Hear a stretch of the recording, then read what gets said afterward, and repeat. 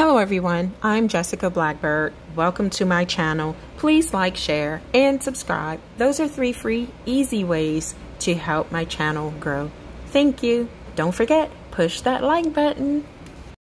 TheDailyMail.com, Ricky Martin's nephew, who has accused him of incest and abuse, has mental health problems, according to the Living La Vida Loca singer's brother. The revelation comes amid new claims that Ricky's nephew, Dennis Jadiel Sanchez, has a lengthy criminal record in his native Puerto Rico and once threatened to kill a female co-worker. Fox 3 Now reports that Sanchez's colleague, Claudia Ramirez Martel, even took out a restraining order against him after he became obsessed with her, repeatedly turning up outside their workplace saying he planned to murder her. On Friday, Ricky's brother Eric Martin claimed in a Facebook Live video that Sanchez has mental problems.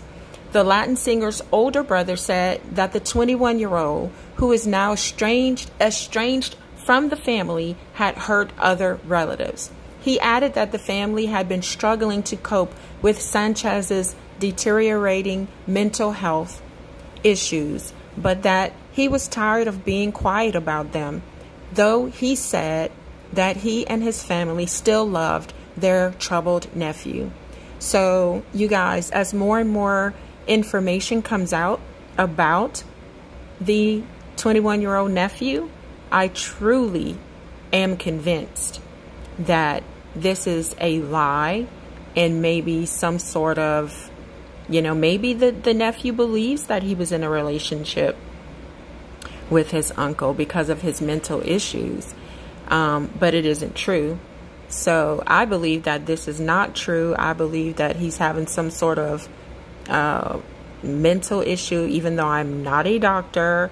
He's, fantasizing maybe. I don't know, but I don't believe that it's true at all. Let me know what you guys think in the comments. And as we get more information on what's going on, I will bring it to you. See you guys in the comments.